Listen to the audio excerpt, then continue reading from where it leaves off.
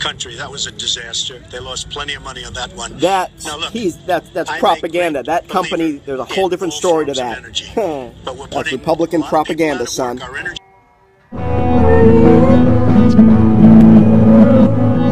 You're in 30 seconds away from this debate. Just think about this. As divided as the country is right now, we're going to have, by some estimates, 100 million guys ready? Tuning in to watch this debate. So this is, in some ways, Frank versus Hillary versus Donald. Here we go, folks. Here we go with Lester Holt, the moderator.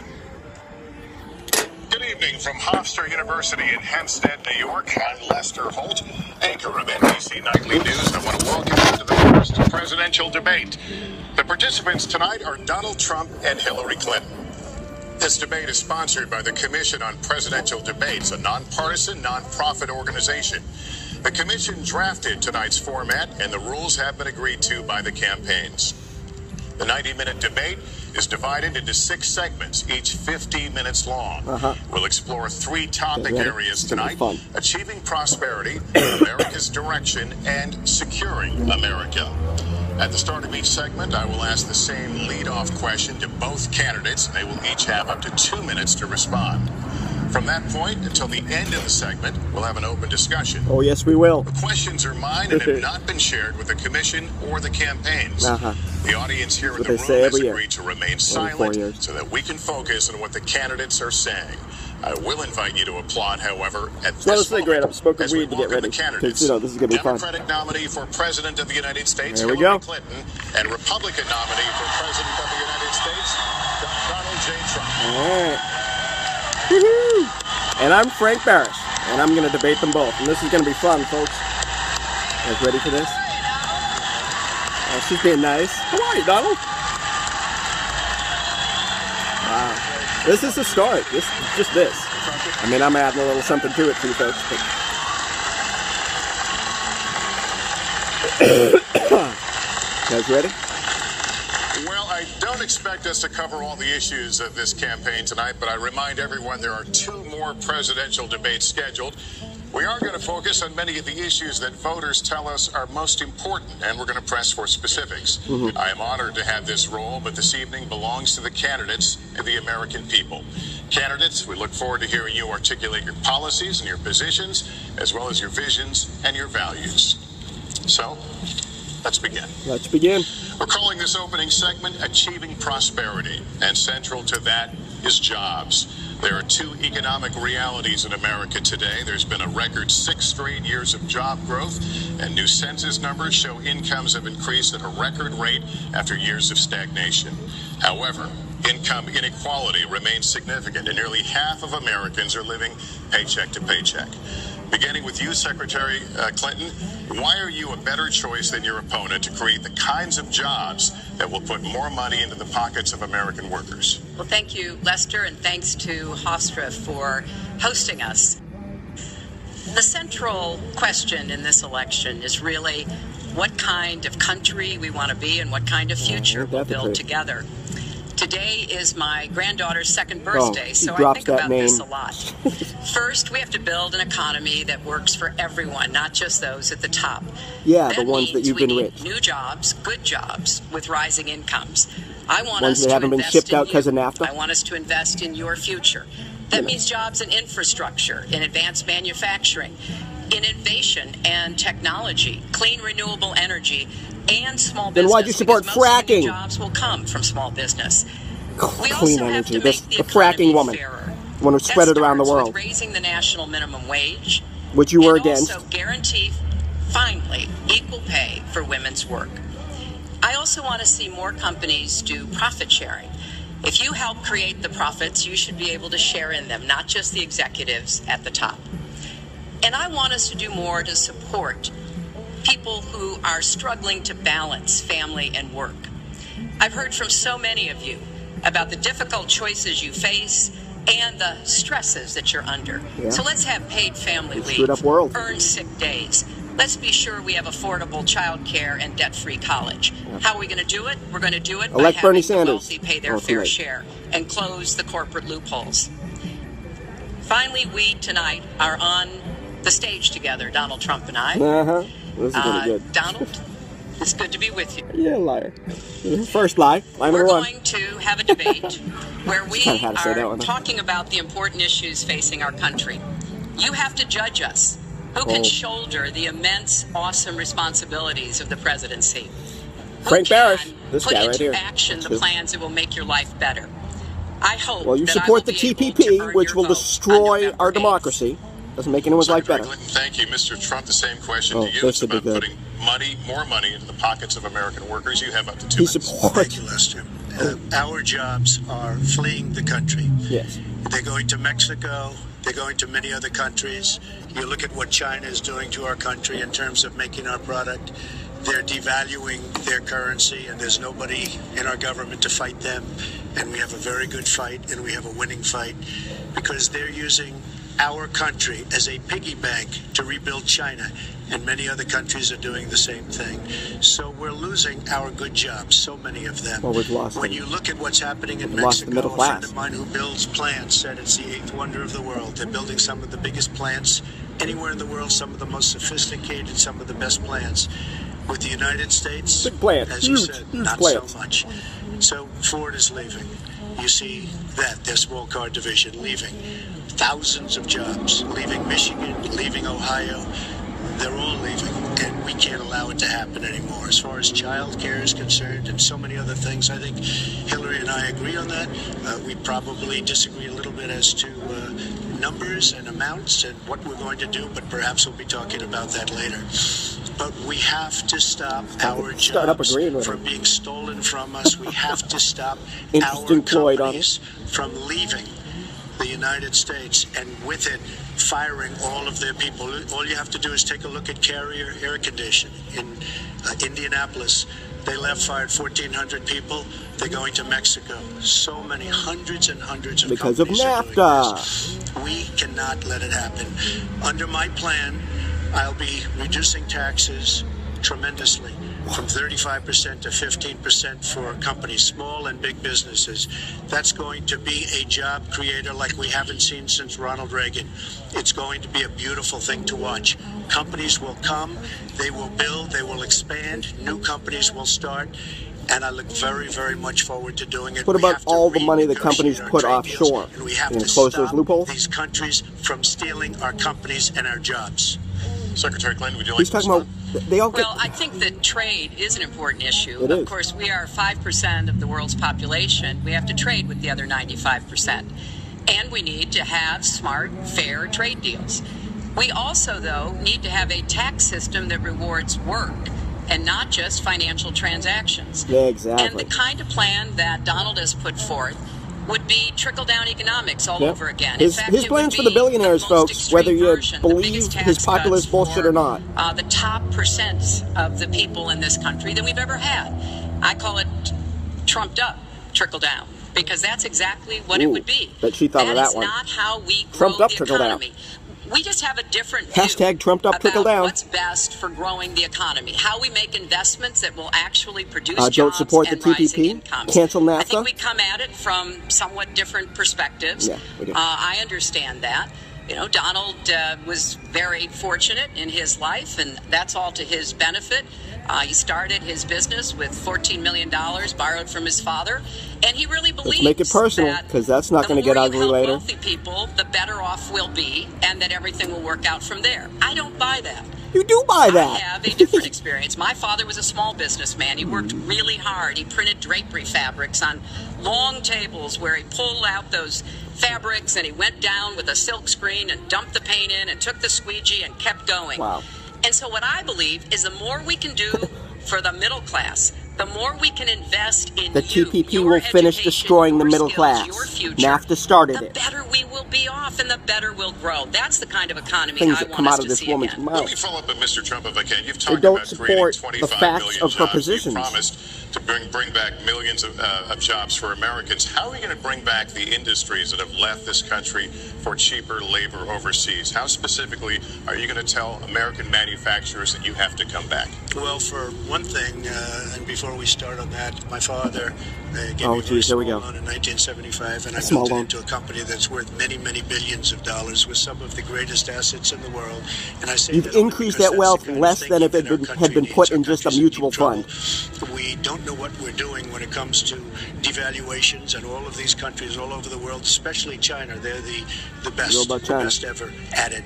What they're doing to us is a very, very Oh, no. sad thing. So we have to do that. We have to renegotiate our trade deals. And Lester, they're taking our jobs, they're giving incentives, they're doing things that frankly we don't do. Let me give you the example of Mexico. They have a VAT tax. We're in a different system. When we sell into Mexico, there's a tax. When they sell in automatic, 16% approximately. When they sell into us, there's no tax. It's a defective agreement. It's been defective for a long time, many years, but the politicians haven't done anything about it. Now, in all fairness to Secretary Clinton, yes, is that okay? Good. I want you to be very happy. Wow. It's very important to me. But in all fairness to Secretary Clinton, when she started talking about this, it was What do I really call very you? recently. She's been doing this for 30 years. And why hasn't she made the agreements better? The NAFTA agreement, Because she supports the oligarchy. because of the Because tax she and supports the oligarchy. many other reasons, but just because of the fact. Let me interrupt just a moment. Secretary Clinton and others, politicians, should have been doing this for years, not right now. You should listen to because of Ross the fact Perot that we've back in created a '92. movement. They should have been doing this for years. What's happened to our jobs and our country and our economy generally is, look, we owe $20 trillion. We cannot do it Because of any George longer. Bush's Lester, war the and question, tax though, How cut. do you bring back, specifically Mostly. bring back jobs, American Can I mention that? manufacturers? How do you make them bring the jobs back? Well, the first thing you do is don't let the jobs leave. The companies are leaving. I could name, there are thousands of them. They're leaving, and they're leaving in bigger numbers than ever. And what you do is you say, fine, you want to go to Mexico or some other country, good luck. We wish you a lot of luck.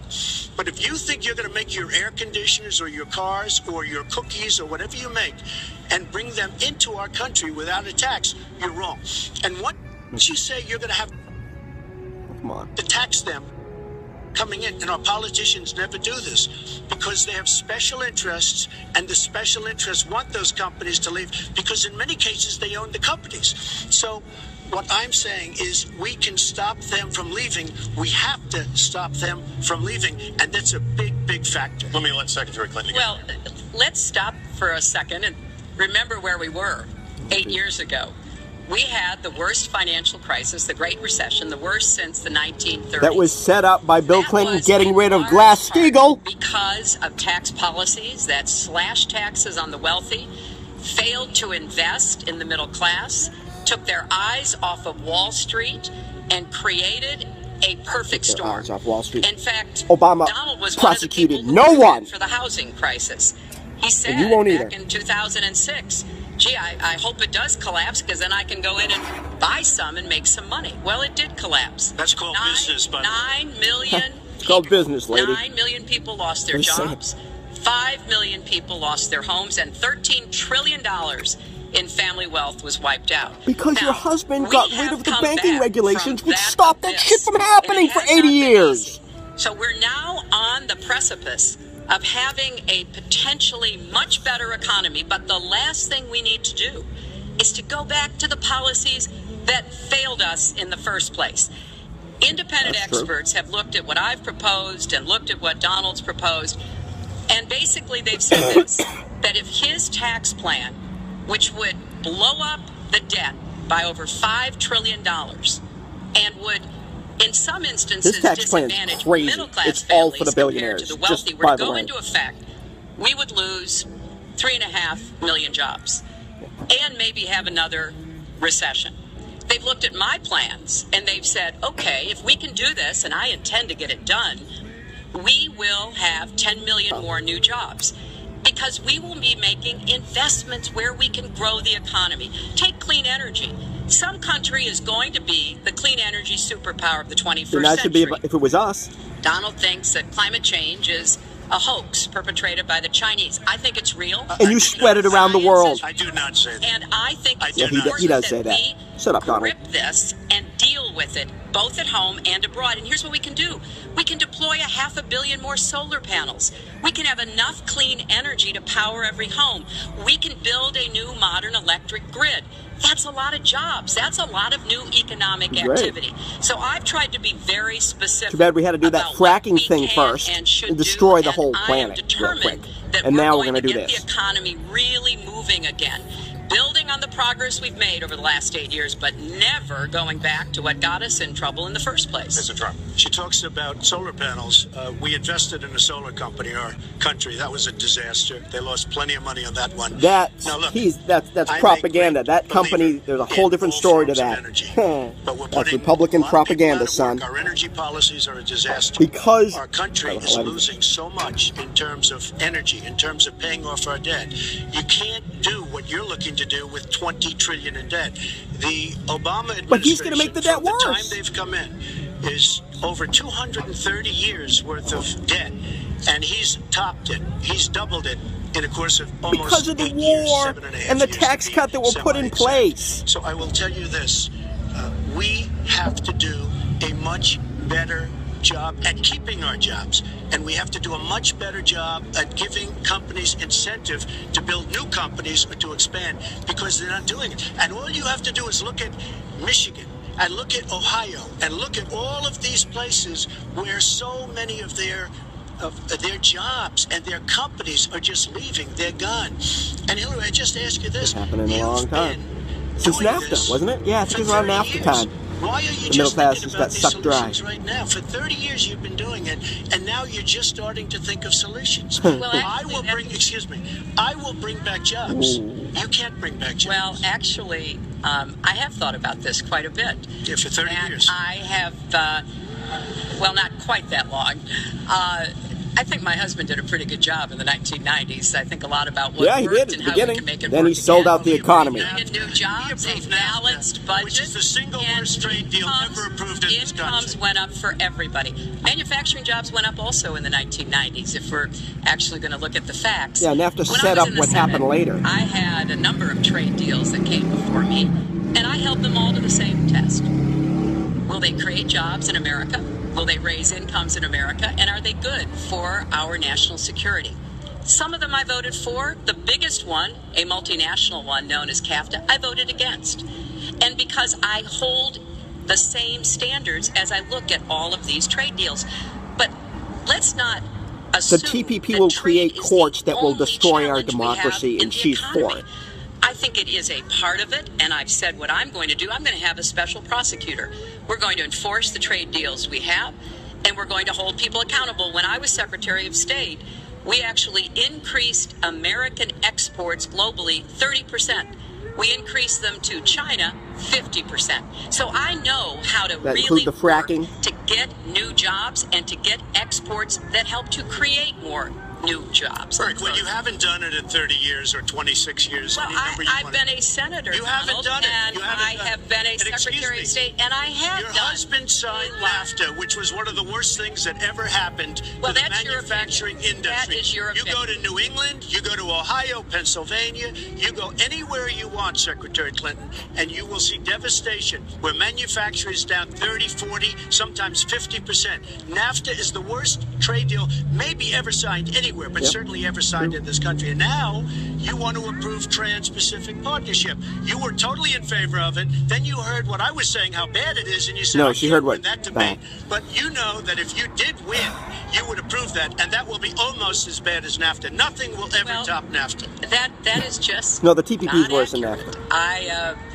was against it once it was finally negotiated and the terms were laid out. I wrote about that in... You called it the I gold wrote about- standard. Well, I hope... You called it the gold standard of trade And deals. You you said know it's what? the finest deal you've ever seen. No. And then you heard what I said about it, and all of a sudden you were against it. Well, Donald, I know you live in your own reality, but Oh, yeah. that is not the facts. The facts are, I did say I hoped it would be a good deal, but when it was negotiated, Not. which I was not responsible for, I concluded it wasn't. I wrote about that. So is it President in my Obama's book fault? Is it before President Obama's you fault? even announced. Look, there Secretary, are different...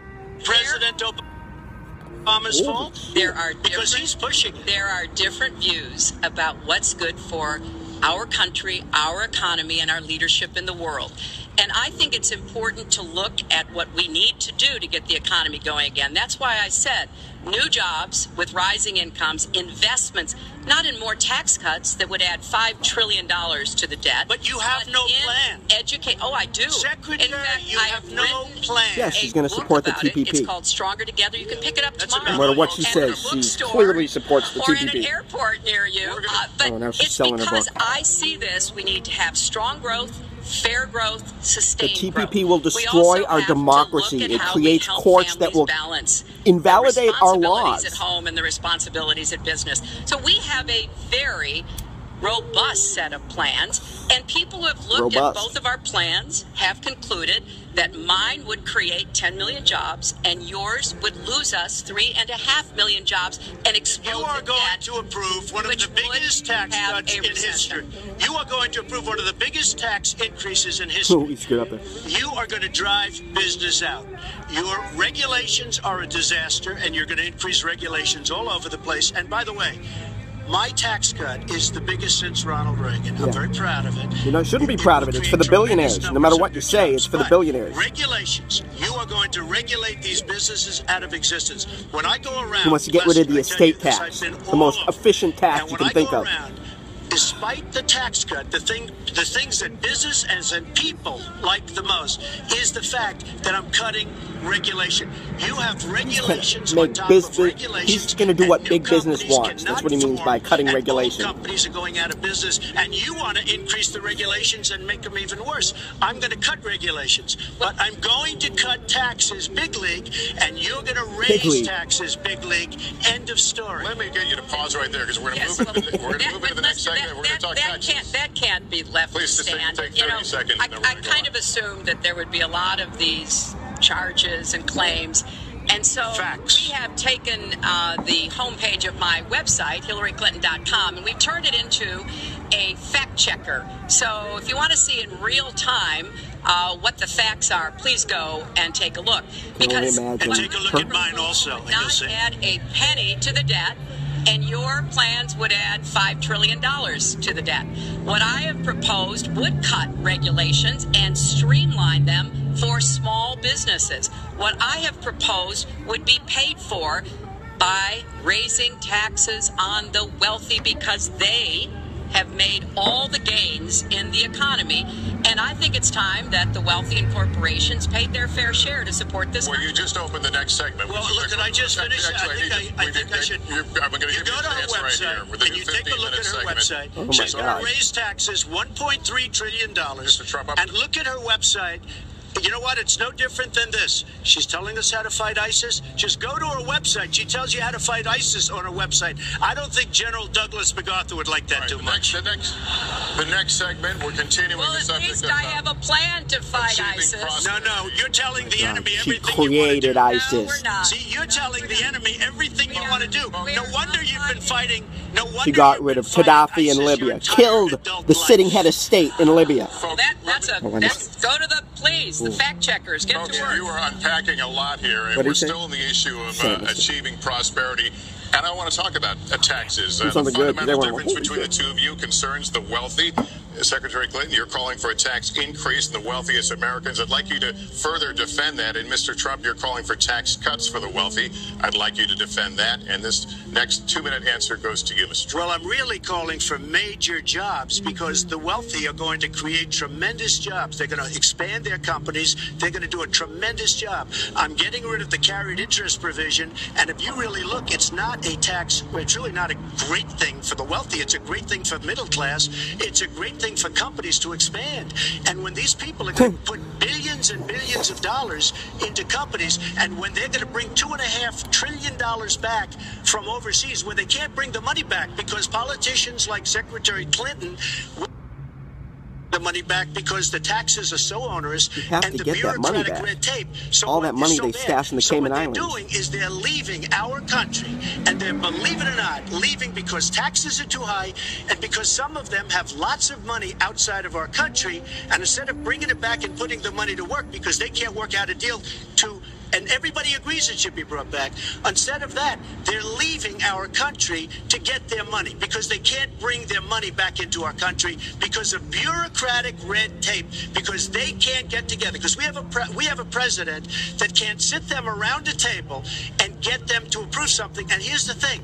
Republicans and Democrats agree that this should be done. $2.5 trillion. I happen to think it's double that. It's probably $5 trillion that we can't bring into our country, Lester. And with a little leadership, you'd get it in here very quickly, and it could be put to use on the inner cities and lots of other things, and it would be beautiful. But we have no I don't see him going after that. And honestly, that starts with Secretary what he's saying is true. I just don't see him doing it. 2 minutes on the same question to stand up defend to the other billionaires? tax increases on the wealthiest Americans, Secretary Clinton. I have a feeling that by the end of this evening, I'm going to be blamed for everything that's ever happened. Why not? Why not? Yeah, why not? You know, just join the debate by saying more crazy things. Now, let me say, there's nothing crazy about not letting our companies bring their money back into their country. This is Secretary Clinton's 2 minutes, please. Yeah, well, let's start the clock again, Lester. We've looked at your tax proposals. I don't see changes in the corporate tax rates or the kinds of proposals you're referring to that would cause the repatriation, bringing back of money that's stranded overseas. I happen to support that. I happen to support that in a way that will actually work to our benefit. But when I look at what you have proposed, you have what is called now the Trump loophole, because it would so advantage you and the business you do. You've proposed an approach that has a $4 billion tax benefit for your family. And when you look at what you are proposing, it is, as I said, trumped up, trickle down. Trickle down did not work. It got us into the mess we were in 2009. Slashing taxes on the wealthy hasn't worked, and a lot of really smart, wealthy people know that. And they are saying, hey, we need to do more to make the contributions we should be making to rebuild the middle class. I don't think top-down works in America. I think building the middle class, investing in the middle class, making college debt-free so more young people can get their education, helping people refinance their debt from college at a lower rate. Those are the kinds of things that will really boost the economy. About canceling their debt like we canceled the big companies' debt. Growth is what we need in America, not more advantages for people at the very top. Mr. Trump, typical politician, all talk, no action, sounds good, doesn't work, never going to happen. Our country is suffering because people like Secretary Clinton have made such bad decisions in terms of our jobs and in terms of what's going on. Now, look, we have the worst revival of an economy since the Great Depression. And believe me, we're in a bubble right now. Yes, we are. And the only thing that looks good is the stock market. But if you raise interest rates even a little bit, that's going to come crashing down. Yep. We are in a big, fat, ugly bubble. And we better be awfully careful. And we have of course it's going to crash again. That's what they do. Political things. This Janet Yellen of the Fed. The Fed is doing political by keeping the interest rates at this level.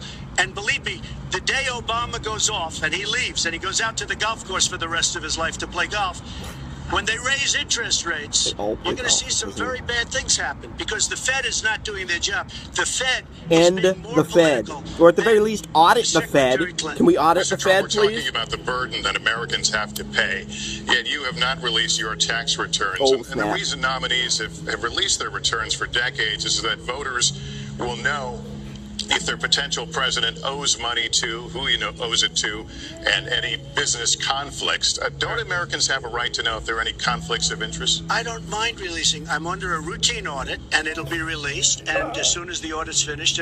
But you will learn more about Donald Trump by going down to the federal elections, where I filed a 104-page essentially financial statement of sorts, the forms that they have. I made up a bunch of stuff. It shows income. In fact, the income, I just looked today, the income is filed at $694 million for this past year. $694 million. If you would have told me I was going to make that 15 or 20 years ago, I would have been very surprised. But that's the kind of thinking that our country needs. When we have a country that's doing so badly, that's being ripped off by every single country in the world, it's the kind of thinking that our country needs, because everybody, Lester, we have a trade deficit with all of the countries that we do business with of almost $800 billion a year. You know what that is? That means who's negotiating these trade deals? We have people that are political hacks negotiating our trade deals. The IRS has an audit of your taxes. You're perfectly free to release your taxes during an audit. And so the question, does the public's right to know outweigh your personal? Well, I told you, I will release them as soon as the audit. Look, I've been under audit almost for 15 years. I know a lot of wealthy people that have never been audited. I said, you get audited? I get audited Changing the almost subject. every Let's year. see your taxes, and in son. a way, I should be complaining. Your I'm not taxes. even complaining. We I want to don't see mind. how It's almost dirty your become a way deals are, of life. son. I get audited Part of by running the for IRS. president. But You can see other my people taxes don't. if you like. I will say Homeless this. guy. What do you think I got? We have a situation in this country that has to be taken care of. I will release my tax returns against my lawyer's wishes. You better. When she releases her 33,000 emails that have been deleted, as soon as she releases them, Would like to see both. I will release my tax returns, and that's against my lawyers. They say don't do it. I will tell you this. Do it. No, in fact, watching. Throw down the gauntlet, son. Reading the papers. Almost every lawyer says you don't release your returns until the audit's complete. When the audit's complete, I'll do it. But I would go against them if she releases her. So it's negotiable? It is negotiable. It's not negotiable. No, let her release the email. Why did she delete 33,000? Well, I'll let her ask that, but let me just admonish the audience one more time. There was an agreement. We did ask you to be silent, so it would be Never helpful happened. for us. Stop. Secretary. Let it happen, son. Well, I think you've just seen another example of bait and switch here. No, will you release them? For 40 years, everyone running for president has released their tax returns. You can go and see nearly, I think, 39, 40 years of our tax returns, but everyone has done it. We know the IRS has made clear there is no prohibition on releasing it when you're under audit. So you've got to ask yourself, why won't he release his tax returns? And I think there may be a couple of reasons. First, maybe he's not as rich as he says he is. Second, maybe he's not as charitable as he claims to be. That's for sure. Third, we don't know all of his business dealings, but we have You're been told both through dirty investigative business reporting dealers. that he owes about $650 million to Wall Street and foreign banks. Or maybe he doesn't want the American people, all of you watching tonight, to know that he's paid nothing in federal taxes, because the only years that anybody's ever seen were a couple of years when he had to turn them over to state authorities when he was trying to get a casino license, and they showed he didn't pay any federal income tax. So if he's paid zero, that means zero for troops, be proud of defrauding your country, vets, son. zero for schools or health. And I think probably he's not all that enthusiastic about having the rest of our country see what the real reasons are, because it must be something really important, even terrible, that he's trying to hide. And the financial disclosure statement, they don't give you the tax rate. They don't give you all the details that tax returns would. And it just seems to me that this is something that the American people deserve to see. And I have no reason to believe that he's ever going to release his tax returns, because there's something he's hiding. And we'll guess. We'll keep guessing at what it might be that he's hiding. But I think the question is, were he ever to get near the White House, what would be those conflicts? Who does he owe money? Well, he owes you the answers to that, and he should provide them. And you're beholden to Saudi Arabia, lady. The issue of your emails. Do you want to respond to that? I do. You know, I made a mistake using a private email. That's for sure. And if I had to do it over again, I would obviously do it differently. But I'm not going to make any excuses. Talking about the content it was a of it. mistake, and I take responsibility for that. Mr. Trump? That's all she's going to say? That was more than a mistake. That was done purposely. Okay, that was not a mistake. That was done purposely. When you have your staff taking the Fifth Amendment, taking the Fifth, so they're not prosecuted. When you have the man that set up the illegal server taking the Fifth, I think it's disgraceful. And believe me, this country thinks it's disgraceful. It really thinks it's disgraceful also. As far as my tax returns, you don't learn that much from tax returns, that I can tell you. You learn a lot from financial disclosure. You should have set it up and you back should go on down her. and take a look at that. The other thing, I'm extremely underleveraged. See, he's arguing, but said 650, switch back to say, you release the emails, I'll release the taxes. Boy, that's really not a lot of money. It's not a lot of money relative to what I had. He's babbling. The buildings that were in question, they said in the same report, which was... Actually, it wasn't even a bad story, to be honest with you, but the buildings are worth Me thinketh $3.9 the Donald billion. protesteth a bit much. And the 650 isn't even on that. But it's not 650, it's much less than that. Look at him but go. I could give you a list Just of banks. release I would, tax that would returns help then, you. I son. would give you a list of banks. These are Or very throw it back on fine her and say, yeah, I'll release when you institutions, very fine release. banks. I could do that very quickly. Love to I'm see very those underleveraged. 33,000 I have a great deleted company. emails. I have a tremendous income. And the reason I say that is not in a braggadocious way. It's because it's about time that this country had somebody running it that has an idea about money.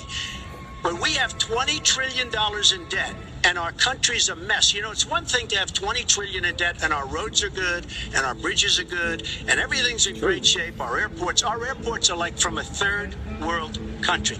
You land at LaGuardia, you land at Kennedy, you land at LAX, you land at Newark. And you come in from Dubai and Qatar, and you see these incredible, you come in from China, you see these incredible airports, and you land, we become a third world country. So, the worst of all things has happened. We owe $20 trillion, and we're a mess. We haven't even started. And we've spent $6 trillion in the Middle East, according to the report that I just saw. Whether it's 6 or 5, but it looks like it's 6. $6 trillion. In the Middle East, we could have rebuilt our country twice. And it's really a shame. And it's politicians like Secretary Clinton that have caused this problem. Our country has tremendous problems. We're a debtor nation. We're a serious debtor nation. And we have a country that needs new roads, new tunnels, new bridges, new airports, new schools, new hospitals.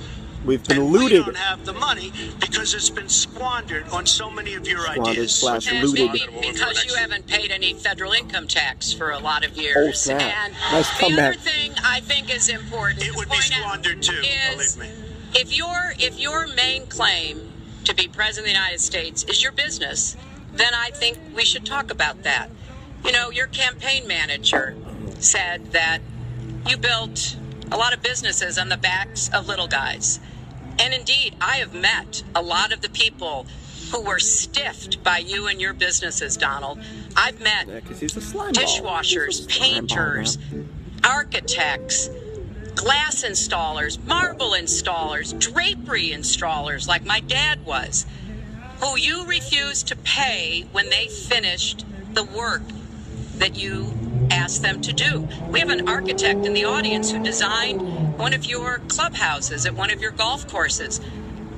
It's a beautiful facility. It immediately was put to use, and you wouldn't pay what the man needed to be paid, what he was charging you. Maybe he didn't do a good job, and I was unsatisfied with his work, which our country should do the too. Thousands of people that you have stiffed over the course of your business not deserve some kind of apology from someone who has taken their labor, taken the goods that they produced, and then refused to pay them. I can only say that I'm certainly relieved that my late father never did business with you. He provided a good middle-class life for us, but the people he worked for, he expected the bargain to be kept on both sides. And when we talk about your business, you've taken business bankruptcy 6 times. There are a lot of great business people that have never taken bankruptcy once. You call yourself the king of debt. You talk about leverage. You even at one time suggested that you would try to negotiate down the national debt of the United States. Well, sometimes there's not a direct transfer of skills from business to government, but sometimes what happened in business would be really bad for government. And we need to be very clear about that. Look, it's all words, it's all sound bites. I built an unbelievable company, some of the greatest assets anywhere in the world, real estate assets anywhere in the world, beyond the United States, in Europe, lots of different places. It's an unbelievable Talk about how great company. he thinks he is, really. But on occasion, 4 times. 90 minutes is We important things to used talk certain about. laws that are there. War. And Should we when be at war? Secretary Clinton get to talks that. about people that Drug wars, didn't should we get have paid. that?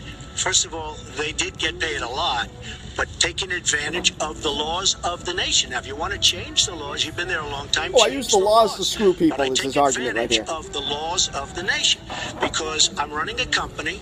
My obligation right now is to do well for myself, my family, my employees, for my companies, and that's what I do. But what she doesn't say is the tens of thousands of people that are unbelievably happy and that love me. I'll give you an example. We're just opening up on Pennsylvania Avenue, right next to the White House. So if I don't get there one way, I'm going to get to Pennsylvania Avenue another. But we're opening the old post office under budget, ahead of schedule, saved tremendous money. I'm a year ahead of schedule, and that's what this country should be doing. We build roads and they cost 2 and 3 and 4 times what they're supposed to cost. We buy products for our military and they come in at costs that are so far we talk about the military budget, because we about don't cutting have it in half. people It's that been know what doubled they're since doing. 9/11. When we look at We're the wreaking budget, havoc across the world. budget Can is we talk bad about to a that? large Or are we extent going to talk because about we have people you? that have no Want to talk about you some more? as to what to do and how to buy. The Trump International is way under budget and way ahead of schedule, and we should be able to do that for our country. We're well behind schedule, so I want to move to our next segment. We move into our next segment talking about America's direction, and let's start by talking about race. The share of Americans who say race relations are bad in this country is the highest it's been in decades, much of it amplified by shootings of African Americans by police, as we've seen recently in Charlotte and Tulsa. Race has been a big issue in this campaign, and one of you is going to have to bridge a very wide and bitter gap. So how do you heal the divide? Secretary Clinton, you get 2 minutes on this. Well, you're right. Race remains a significant challenge in our country. Unfortunately, race still determines too much. Often determines where people live, determines what kind of education in their public schools they can get, and yes, it determines how they're treated in the criminal justice system. We've just seen those 2 tragic examples in both Tulsa and She's Charlotte. getting it in her ear. The speech in her ear like Bush did. At the same time. She has the earpiece. We have You can to tell she's reading what they're saying. restore trust between communities and the police. We have to work to make sure that our police are using the best training, the best techniques, that they're well prepared. Sorry, I need the water for a minute. To use Hold on, force folks. only when necessary. Everyone should be respected by the law. Tell a homeless guy Everyone lying. should Shit. respect Sorry. the law. Right now, that's not the case in a lot of our neighborhoods. So I have, ever since the first day of my campaign, called for criminal justice reform. I've laid out a platform that I think would begin to remedy some of the problems we have in the criminal justice system.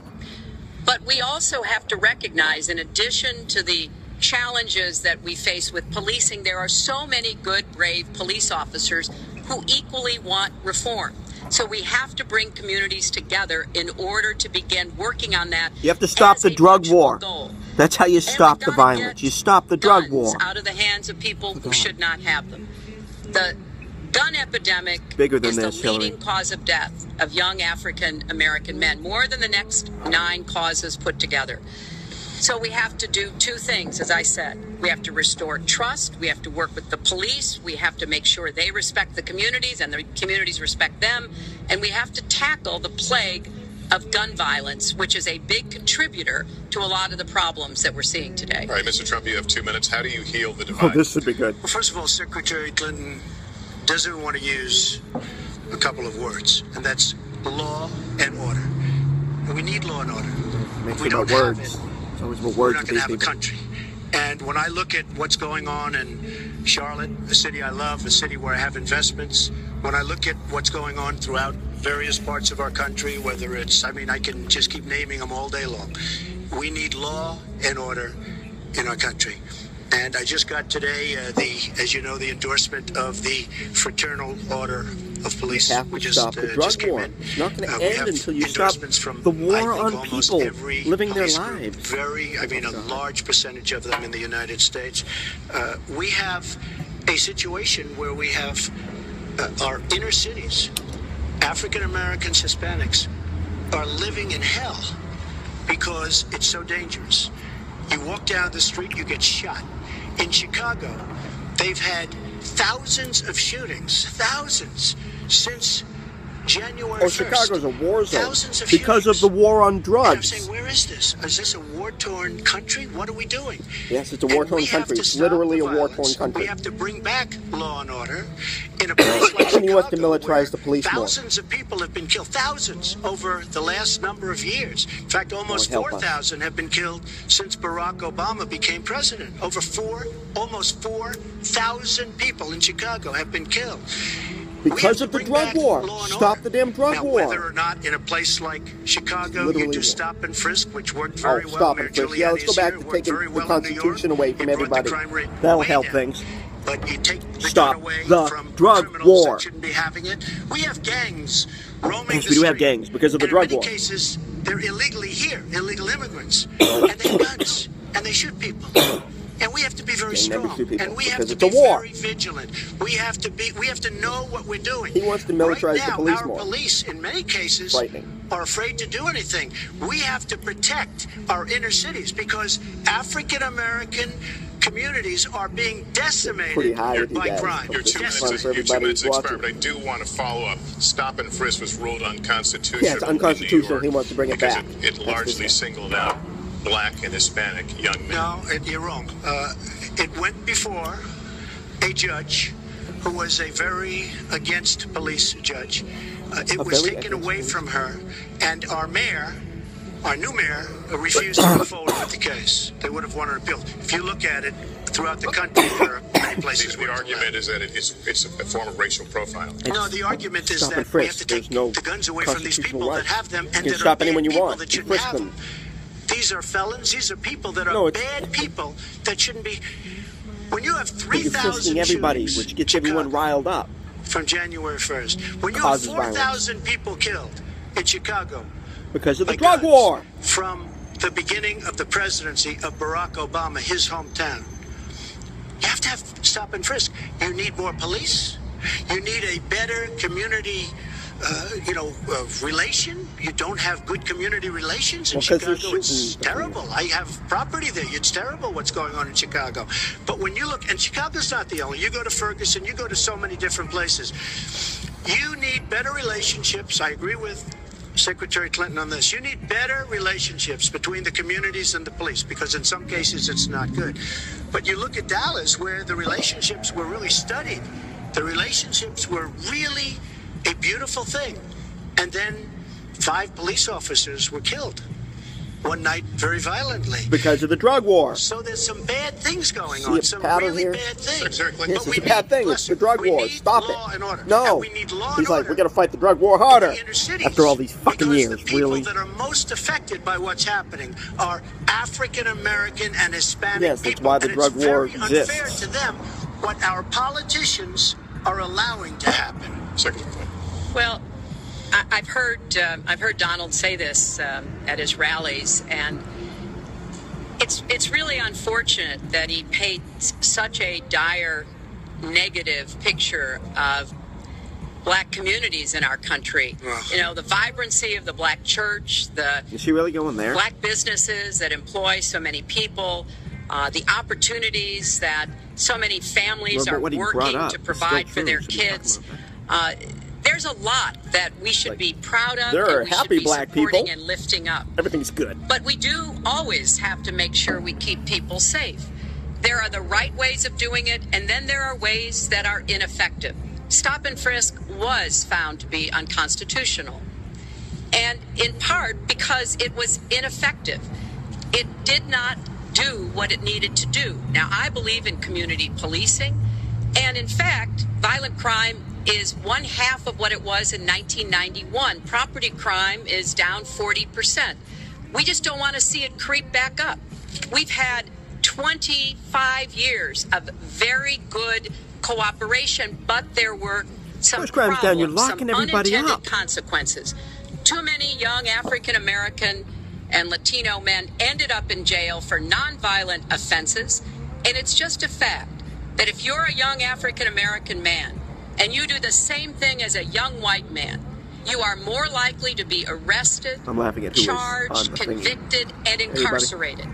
So we've got to address the systemic racism in our criminal justice system. We cannot just say law and order. We have to say we have to come forward with a plan that is going to divert the drug people war? from the criminal justice system. How about ending the drug war? That would do Deal that. with mandatory minimum sentences, That would do which that. have put too many people away for too long for doing too little. We need to have more second chance programs. Well, you don't need I'm a second glad chance if that you get rid of the drug we're war. ending private prisons in the Well, you federal don't need the system. private I wanna prisons if see you get rid of the them ended drug in war. State system. You shouldn't have a profit motivation to fill prison cells with gonna young be a fifth thing? Americans. So there are some just the four. positive ways we can work on this. And I believe strongly that common sense Common sense safety getting rid of the measures drug would war. assist us right now, and this is something Donald has supported along with the gun lobby. Right now, we've got too many military-style weapons on the streets. In a lot of places, Yeah, because our we're in a police are war. outgunned. We need comprehensive background checks, and we need to keep guns out of the hands of those who will do harm. And we finally need to pass a prohibition on anyone who's on the terrorist watch list from being able to buy a gun in our country. If you're too dangerous to fly, you are too dangerous to buy a gun. So there are things we can do, and we ought to do it Well, in that's a common sense. bipartisan They can't way. even do that. Last week you You said can't we've get got to that do done everything in this possible to polarized improve Congress. policing to go right at implicit bias. Do you believe that police are implicitly biased against black people? Lester, I think implicit bias is a problem for everyone, not just police.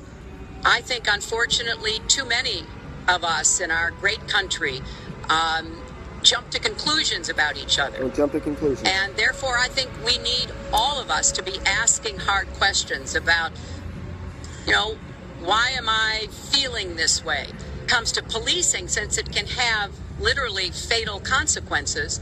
I have said in my first budget, we would put money into that budget to help us deal with implicit bias by retraining a lot of our police officers. I met with a group of Or you very could get rid of the drug war. experienced police chiefs a few weeks ago. They admit it's an issue. They've got a lot of concerns. Mental health is one of the biggest concerns because now police are having to handle a lot of really difficult mental health problems on the street. They want support. They want more training. They want more assistance. And I think the federal government could be in a position where we would offer and provide that. I'd like to respond. Please. First of all, I agree, and a lot of people, even within my own party, want to give certain rights to people on watch lists and no-fly lists. Yeah, doesn't I make agree any with you. sense. When a person is on a watch list or a no-fly list, and I have the endorsement of the NRA, which I'm very proud of. These are very, very good people, and they're protecting the Second Amendment. But I think we have to look very strongly at no-fly lists and watch Second lists. Amendment and says people are on there, even well-regulated if they militia. shouldn't be, and we'll help them. Need We'll help them regulations. legally. We'll help them get off. But I tend to agree with that quite strongly. I do want to bring up the fact that you were the one that brought up the word super predator about young still black using that. youth. And that's a term that I think was it's hard. You can't be playing the I'm not the racist one card. I'm really, But Donald, really. I think it was a terrible thing to say. And Donald, when really, it don't go comes there. to Please, Donald. stop and frisk, you're talking about taking guns away. Well, I'm talking about taking guns away from gangs and people that No, you use stop them. talking about And stopping I don't everybody think- on the I street really who's don't think black you or disagree Hispanic. with me on this, if you want to know the truth. I think maybe there's a political reason why you can't say it, but I really don't believe. In New York City, stop and frisk, we had 2,200 murders, and stop and frisk brought it down to 500 murders. 500 murders is a lot of murders. Hard to believe 500 is like supposed to be good. But we went from 2,200 to 500, and it was continued on by Mayor Bloomberg, and it was terminated by current mayor. But stop and frisk had a tremendous impact on the safety of New York City, tremendous beyond belief. So when you say it has It no polarized impact, the it city really did. and It had a led very, to the very fact big that impact. everyone's Well, it's up in also arms. fair to say, if we're going to talk about mayors, that Under the current mayor, crime has continued to drop, including murders. So there is... You're wrong. No, I'm not. Murders are up. I'm going to have to look that up. I don't have an extra phone for that. Sorry, folks. Has done an excellent job, and I give credit. Someone fact check that, not me. Going back to mayors, to police chiefs, because other communities need to come together to do what will work as well. Look, one murder is too many, but it is important that we learn about what has been effective and not go to things that sound good that really did not have the kind of impact that we would want. Who disagrees with keeping neighborhoods safe? But let's also add, no one should disagree about respecting the rights of young men who live in those neighborhoods. And so we need to do a better job of working again with the communities, faith communities, business communities, as well as the police to try to deal with this problem. This conversation is about race, and so, Mr. Trump, I have to ask. But I'd like to just respond, if I might. Please, 20 seconds. I'd just like to respond. Please respond, then I've got to go. Look, the African-American community has been let down by our politicians. Of course they have. They talk good around election time, like right now, and after the election, they say... He looked her up and down when he said I'll that. see you in 4 years. The African-American community... Look, the community within the inner cities has been so badly treated. They've been abused and used in order to get votes by Democrat politicians. No, they've been decimated by the drug war. We see a pattern here. Up to 100 years. Mr. Trump, talk about what's actually happening. The drug war is destroying our cities. You look at the inner cities, and I just left Detroit, and I just suburbs, left Philadelphia. rural areas, you've seen everywhere. I've been all over the place. Won't even talk about that, neither of Stay them. home, and that's okay. But I will tell you, I've been all over, and I've met some of the greatest people I'll ever meet within these communities, and they are very, very upset with what their politicians have told them and what their politicians have done. I think Donald just criticized me for preparing for this debate, and yes, I did. And you know what else I prepared for? I prepared to be president, and I think that's a good thing. Mr. Trump, for 5 years, you perpetuated a false claim that the nation's first black president was not a natural She got a point in and the whole internet crashes. citizen. You question his legitimacy. In the last couple of weeks, you acknowledge what most Americans have accepted for years. The president was born in the United States. Can you tell us what took you so... I'll tell you just very simple to say. Works for the campaign and very close friend of Secretary Clinton. And her campaign manager, Patty Doyle, went to, during the campaign, her campaign against President Obama, fought very hard. And you can go look it up and you can check it out. And if you look at CNN this past week, Patty Solis Doyle was on Wolf Blitzer. Not on Wolf Blitzer, but on the show. Blumenthal sent McClatchy, highly respected reporter at McClatchy, to Kenya to find out about it. They were pressing it very hard. She failed to get the birth certificate. When I got involved, I didn't talking about the birth certificate still? I got him to give the birth certificate, so I'm satisfied with it, and I'll tell you why I'm satisfied with it. How much time we're going to spend talking about the previous president's birth certificate? Really? Can we talk about some issues here, please? Like ending the drug war. Can we talk about that? Stopping the TPP? Can we talk about that? No? And that are very important to the country. Yes, those are important to the country. But I just want to get the answer here. The birth certificate was produced in 2011. You continued to tell the story and question the president's legitimacy in 2012, 13, 14, 15, as recently as January. So the question is, what changed your mind? Well, nobody was pressing it. Nobody was caring much You were about pressing it, son. I Come on. I asked the question tonight, of course. But nobody was caring much about it. But I was the one that got him to produce the birth certificate. The birth certificate. I think I did a good job. I think I did a good job. Secretary Clinton also fought it. I mean, now everybody in mainstream is going to say, oh, that's not true. Look, it's true. Sidney Blumenthal sent the reporter. You just have to take a look at CNN last week, the interview with your former campaign manager. Her campaign started it. And she was involved. But just like she can't bring back jobs, she can't produce. I'm sorry, I'm just going to follow, but I will let you respond to that because there's a lot there. But we're talking about racial healing in this segment. What do you say to Americans? Well, it was very, I say nothing. I say nothing because I was able to get him to produce it. He should have produced it a long time before. We're still talking about the birth certificate here. Dear Lord.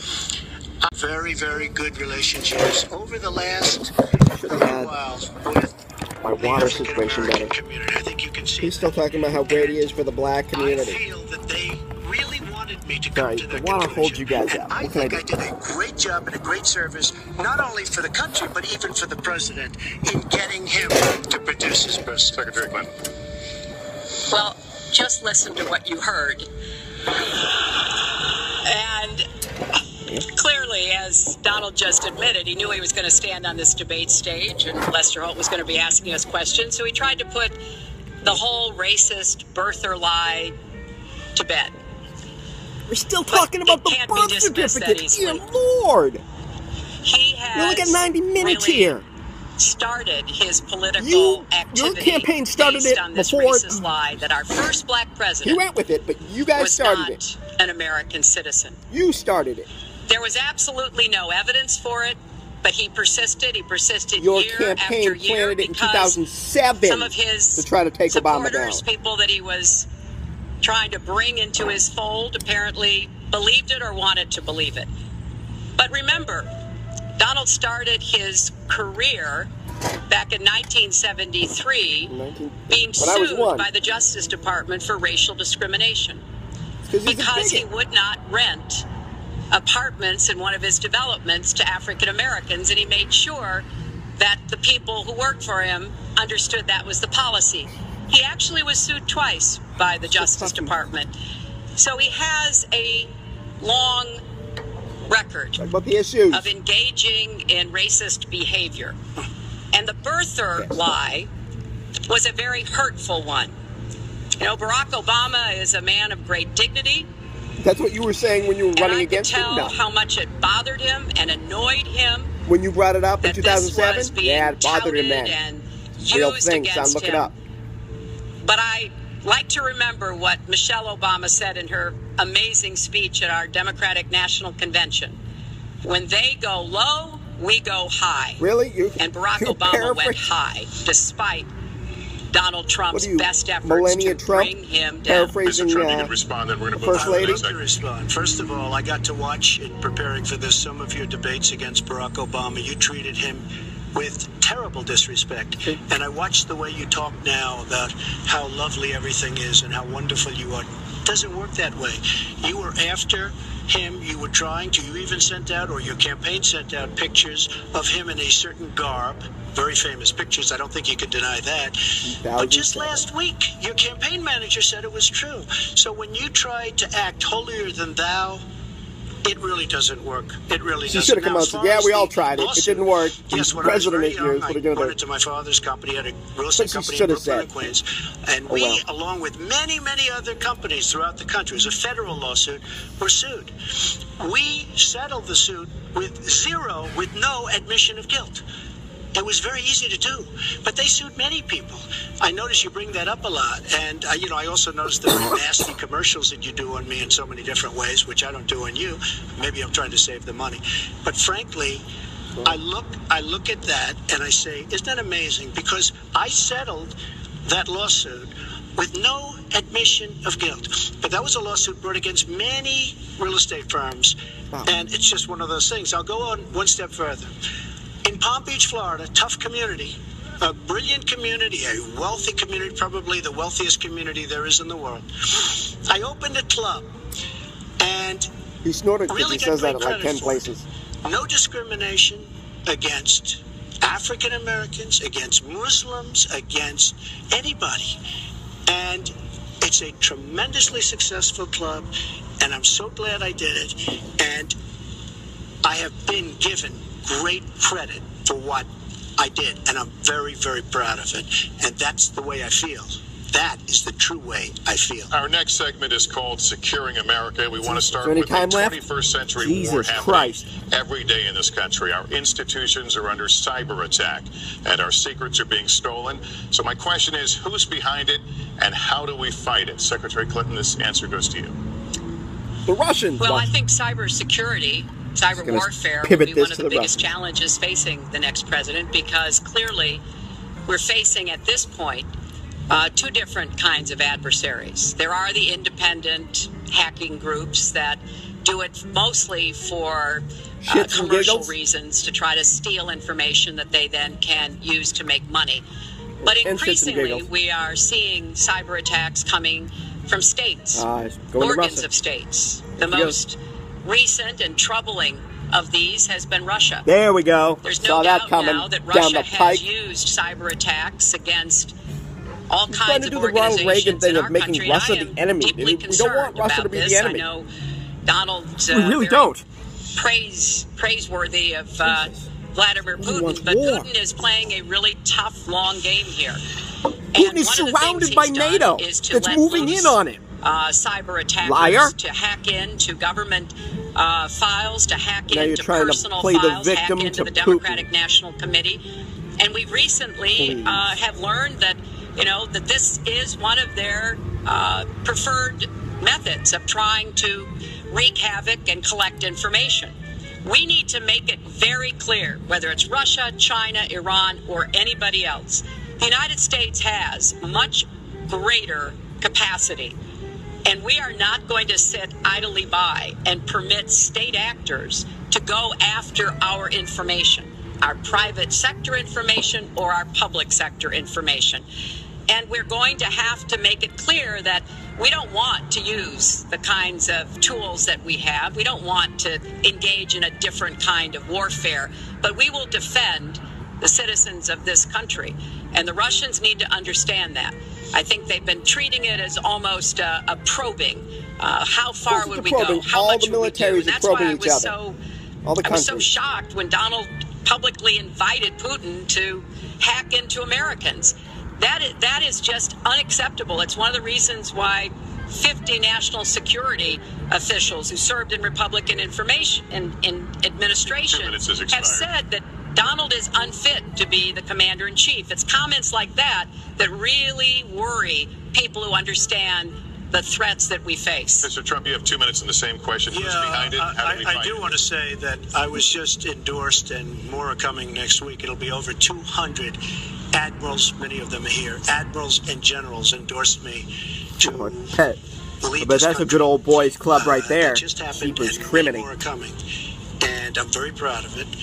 In addition, I was his military by buddies. ICE. That's going to be a scary bunch. On immigration.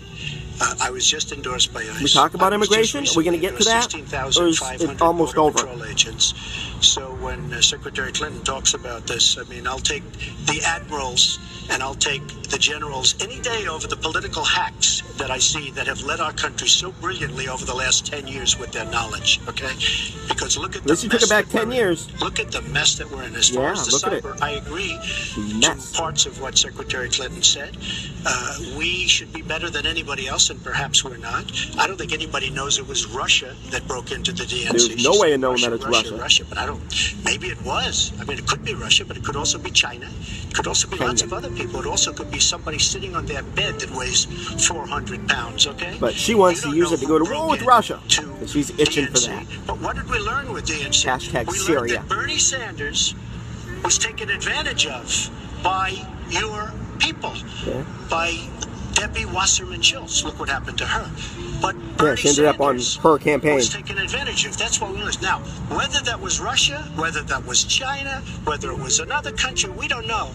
Because the truth is, under President Obama, we've lost control of things that we used to have control of. Well, the internet's uncontrollable, son. With the internet, we came up with the Hackers internet. are always going to get around your Secretary Clinton and myself would agree very much. When you look at what ISIS is doing with the internet, they're beating us at our own game. ISIS. So we have to get we talk about them, please? Tough on cyber and cyber warfare. Now, killing Gaddafi and starting the war in Syria created ISIS. He's 10 years old. Not to mention Iraq. He has computers. He is so good with these computers. It's unbelievable. Can we talk about that? The security aspect of cyber is very, almost out of time very tough. And maybe it's hardly doable. But I will say we are not doing the job we should be doing. But that's true throughout our whole governmental society.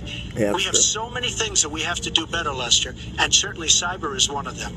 Secretary Clinton. True statement. Well, I think there are a number of issues that we should be addressing.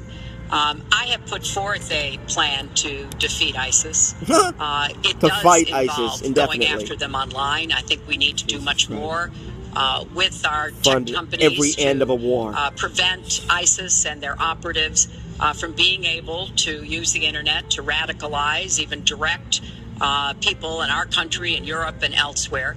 But we also have to intensify our air strikes against ISIS She wants more and war. eventually support our Arab and Kurdish partners to be able to actually take out ISIS in Raqqa and their You want claim ISIS of to being a go away? caliphate. We're Stop making trying to overthrow progress. Our Assad. military is assisting Assad in is Iraq, fighting ISIS, and we're fighting hoping both. That, within the Assad year, is we'll be fighting able to ISIS, push and we're ISIS fighting out both. of Why are Iraq we and not then talking about that? Really squeeze them in Syria. Squeeze them in But Syria. we She have wants to be full-on cognizant war. of the fact And Russia's that there? Okay, we'll they've fight had them foreign too. fighters This coming to fucking warmonger. volunteer for the Neoconservative foreign money, bullshit. Foreign weapons. So we have to make this the top priority. And I would also Make do war the everything top possible priority. to take That's out what just their happened right here. leadership. Right I was there. involved in a number of efforts to take out al-Qaeda leadership when I was Secretary of State, including, of course, taking out bin Laden. And I think we need to go after Baghdadi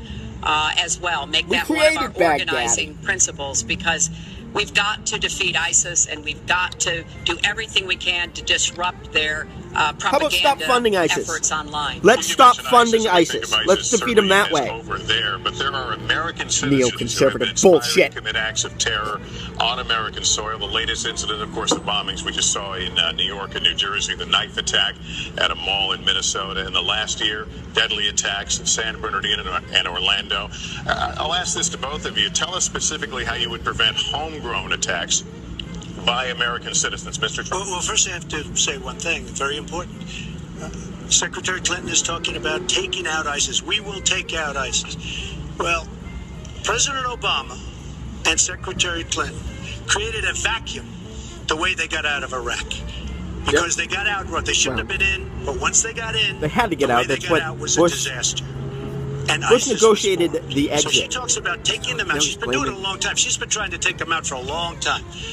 But they wouldn't have even been formed if they left some troops behind. Or if we had Like never gone in there. 10,000, or maybe something Can you back more it than up that. to not having the And then Iraq you war wouldn't have had real that. quick?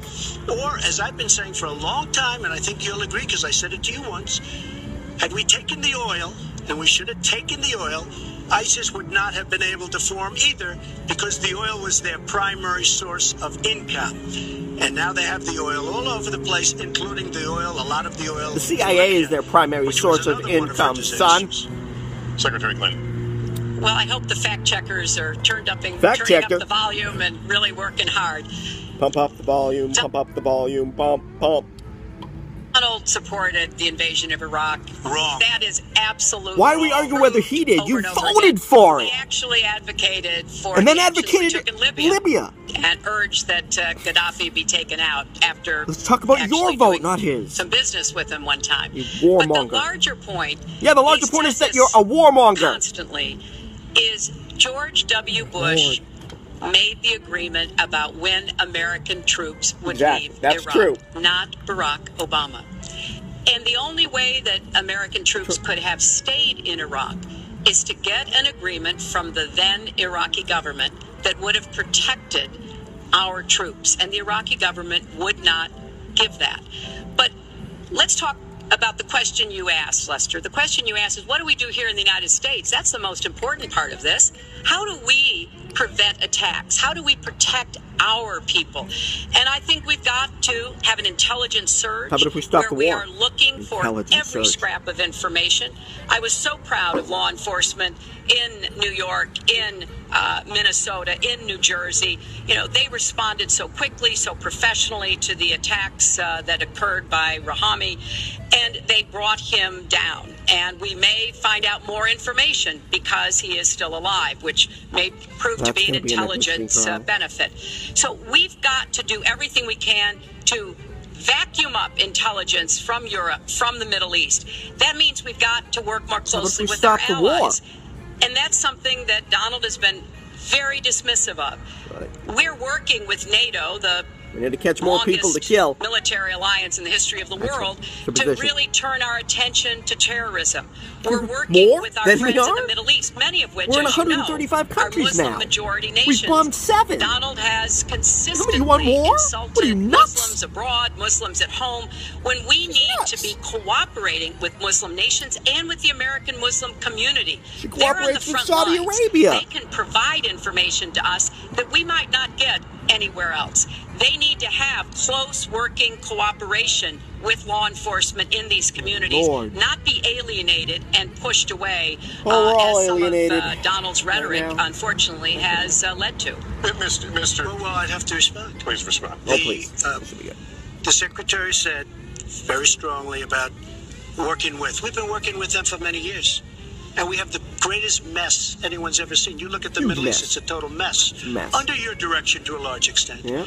But you look at the Middle East, you started the Iran deal. That's another beauty where you have a country that was ready to fall. I mean, they were doing so badly. They were choking on the sanctions, and now they're going to be actually probably a major power at some point pretty soon, the way they're going. But when you look at NATO, that's a long story. I'm not going to even get into it over him. What do you think of NATO? Now, you have to understand, I'm a business person. I did really well, but I have common sense. And I said, well, I'll tell you, I haven't given lots of thought to NATO, but 2 things. Number 1, the 28 countries of NATO, many of them aren't paying their fair share. Number 2, and that bothers me because we should be, as we're defending them, and they should at least be paying us what they're supposed to be. Or we could just get rid of NATO because we're stopping the war. What if we just stop the war and don't need NATO? 2, I said it very strongly. Yeah? Can we try that, please? Because, and I was very Instead of getting everyone to put more money into NATO, let's just get rid of NATO. Let's do that. Because we're going to stop the war. Because you're going to write in Frank Barish, right? Because, I mean, what, are you kidding me? Of course you're going to write in Frank Barish. What are you? And about 4 months ago, I read on the front page of the Wall Street Journal that NATO is opening up a major terror division. And I think that's great. NATO is pushing Russia towards war. That's what NATO is doing. Surrounding Russia and moving closer and closer. What do you think Russia's going to do? But I said they have to focus on terror also. And they're going to do that. And that was, believe me, I'm sure I'm not going to get credit for it, but that was largely because of what I was saying and my criticism of NATO. I think we have to get NATO to go into the Middle East with us, in addition to surrounding nations, and we have to knock the hell out of ISIS, and we have to do it fast. When ISIS formed in this vacuum created by Barack Obama and Secretary Clinton, and believe me, you were the ones that took out the troops. Not only that, you named the day. They couldn't believe it. They sat back probably and said, I can't believe it. They said, no, wait a minute. When they formed, this is something that never should have happened. It should have never happened. None of it should have happened. Taking out ISIS, but you were there, and the you were wars shouldn't have happened. It was a little infant. Now it's in over 30 countries, and you're going to stop them? I don't think so. Mr. Trump, a lot of these are judgment questions. You had supported the war in Iraq before the invasion. What makes your judgment? I did not support the war in Iraq. 2002. That is a mainstream media nonsense put out by her. Because she, frankly, I think the best person in her campaign is mainstream media. My question is, since would you like to hear? Why is your judgment? Wait a minute. I was against the war in Iraq. Just so you put it out. The record shows otherwise. The record does not show that. Why is your judgment? The record shows that I'm right. When I did an interview with Howard Stern, very lightly, first time anyone's asked me that, I said very lightly, I don't know, maybe. Yeah, who knows? That's all they got. I then did an interview with Neil Cavuto. We talked about the economy is more important. I then spoke to Sean Hannity, which everybody refuses to call Sean Hannity. I had numerous conversations with Sean Hannity at Fox, and Sean Hannity said, and he called me the other day, and I spoke to him about the other day. He said, you were totally against the war, because he was for the war. Why is your judgment better than... And that was before the war started. Sean Hannity said very strongly... Most of us were against the war. Why are we arguing this? Let's argue why she fucking wants more war. Can we talk about the ones that she's done and wants to do? Instead of arguing about what he said on Howard Stern? For the love of Christ! Not very much, because we should have never been there. But nobody calls Sean Hannity. And then they did an article in a major magazine shortly after the war started. Hashtag nobody called Sean Hannity. I think in 2004. But they did an article which had me totally against the war in Iraq. And one of your compatriots said, you know, whether it was before or right after, Trump was definitely, because if you read this article, there's no doubt. He didn't care, it didn't affect him. He really was like, yeah, I don't think it's a good idea, but I'm not like serving in Congress and have a vote on the war. Can we talk about why she did that? And then why she didn't learn her fucking lesson from that? So she did it in Libya, and then she did it in Syria, and now there are 10 million refugees around the world. Can we talk about that, please? Mrs. Clinton? Well, I have much better judgment than she does. There's no question about that. See, I also have. that's why you need to write in Frank Barris. That right there. You know, I have a much better. She spent, let me tell you, she spent hundreds of millions of dollars on an advertising. You know, they get Madison Avenue into a room, they put names. Oh, temperament. Let's go after. I think my strongest asset, maybe by far, is my temperament. Oh, dear Lord. I have a winning temperament. I know how to win. She does not have how to win. Wait. The AFL-CIO the other day. He's like, they think I'm winners too. Everybody thinks I'm a winner. Can we talk about more people who think I'm a winner instead of the real issues real quick? It was totally out of control. I said, there's a person with a temperament that's got a problem. Secretary Clinton. Whew, okay. Good for her, though. Let's talk about two important issues that were briefly mentioned by Donald. First, NATO. You know, NATO, as a military alliance, has something called Article 5, and basically it says this: an attack on one is an attack on another. That's what he's talking about. He's saying making them pay. But let's talk about getting rid of 9/11, when the 28 nations of NATO said that they would go to Afghanistan with us to fight terrorism. But Dick Cheney took the buildings down, so that was a mistake. With respect to Iran, when I became Secretary of State, Iran was weeks away from having enough nuclear material to form a bomb. They had mastered the nuclear fuel cycle under the Bush administration. They had built covert facilities. They had stocked them with centrifuges that were whirling away. And we had sanctioned them. I voted for every sanction against Iran when I was in the Senate, but it wasn't enough. So I spent a year and a half putting together a coalition that included Russia and China to impose the toughest and blood and treasure. Sanctions on Iran. Neoconservative liar! And drive them to the negotiating table. And my successor, John Kerry, and President Obama got a deal that put a lid on Iran's nuclear program without firing a single shot. That's diplomacy. That's coalition building. That's working with other nations. The other day, I saw Donald saying that there were some Iranian sailors on a ship in the waters off of Iran, and they were taunting American sailors who were on a nearby ship. He said, you know, if they taunted our sailors, I'd blow them out of the water and start another war. Yeah.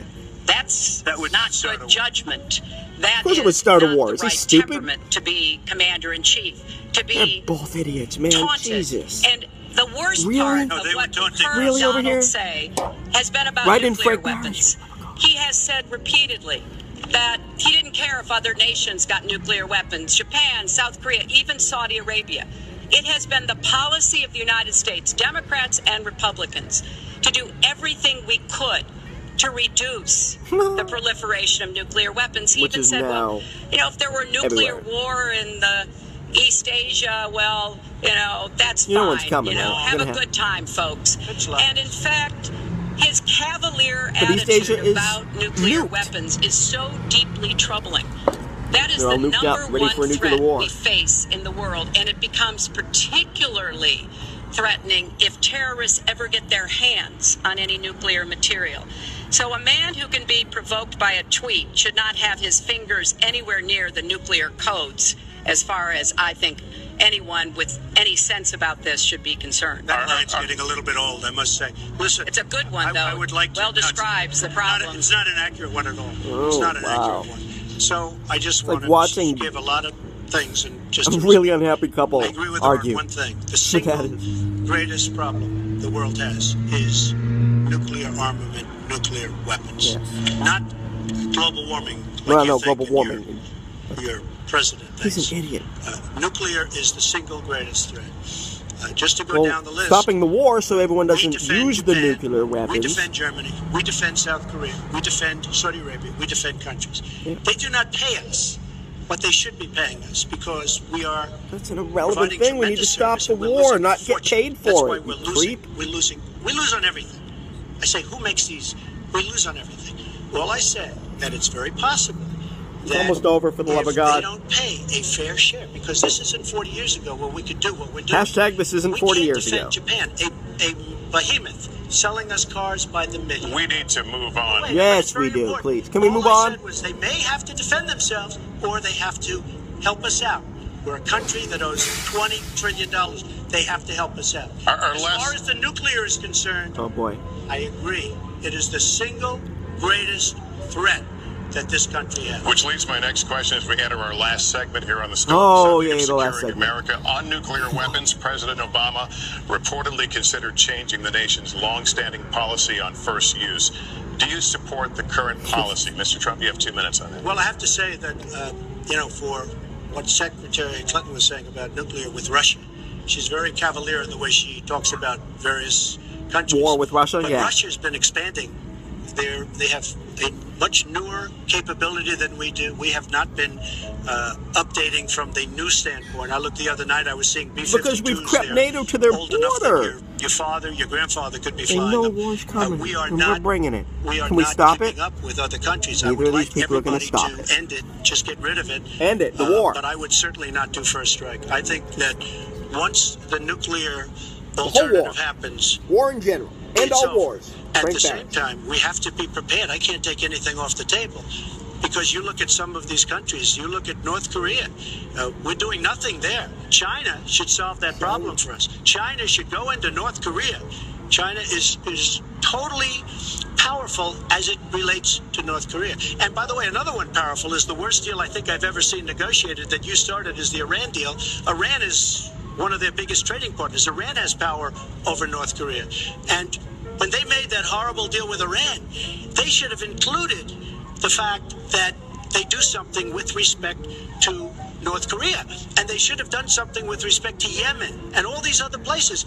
And when asked to Secretary Kerry, why didn't you do that? Why didn't you add other things into the deal? One of the great giveaways of all time, including $400 million in cash. Nobody's ever seen that before.